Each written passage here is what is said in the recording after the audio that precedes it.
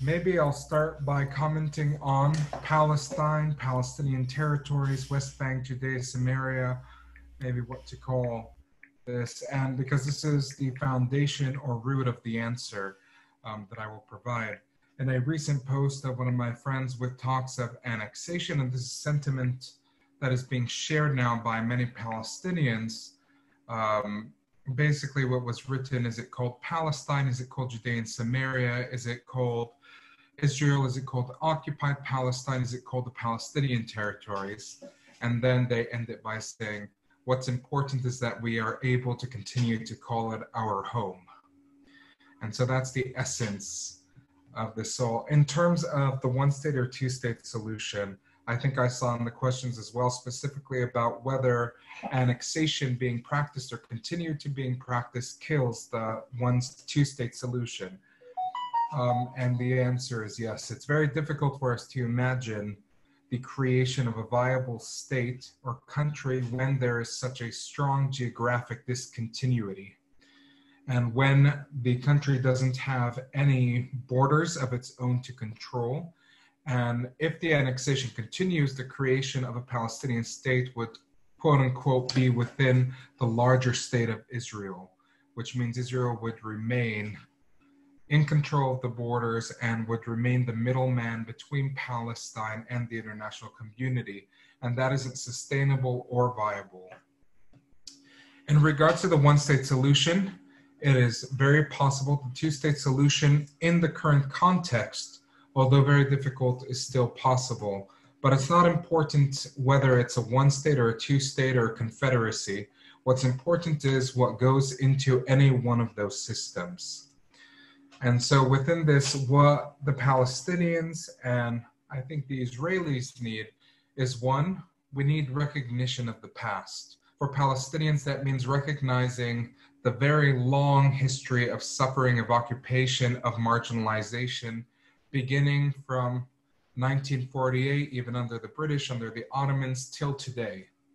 And within this, having recognition of many of the terrible events that we continue to live and experience, and that continue to live in our narrative, that continue to live in our oral tradition. We need to reconcile the pain that comes out of these stories.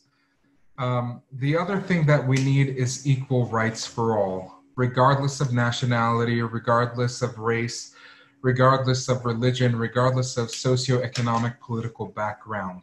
And that is, for me as a Palestinian living in the state of Palestine or under Israel, or as an Israeli living in Israel under the state of Palestine or under a new formation of both of these people, groups, and countries. And the last thing we need is the right of movement, the right to enjoy the whole of the land. And this, as a Palestinian Christian, I cannot imagine any sustainable, long-lasting future of peace that's based in justice, in which Jerusalem is removed, in which Jerusalem is restricted from my access, or in which I cannot go and enjoy the beautiful Lake of Tiberias or the Sea of Galilee, whichever name we'd like to call it, or even to go and enjoy the desert in the south. And I would also like to believe that my Jewish brothers and sisters, same as my Muslim brothers and sisters, would also like to come and enjoy Bethlehem, to go and see Jerusalem. We should all have equal right to enjoy the entirety of the land and have our rights afforded, respected, and given to us, regardless of what nation or what system of rule is actually on the land. And maybe for the last question, is it possible? The wonderful answer is yes. You can't negotiate with an earthquake, with a hurricane, or with a drought, but you can negotiate with people. And this injustice has people behind it, and we can negotiate with these people, and we can work with each other towards justice. But to be able to reconcile our past and to move forward, as was said time and time again in this webinar, and as is part of the advocacy, we need your help, your support, and we need the international community's help and support to pressure Israel not to its knees, but instead to its senses, and to help empower and bring the Palestinian voice to the fore so that it is heard.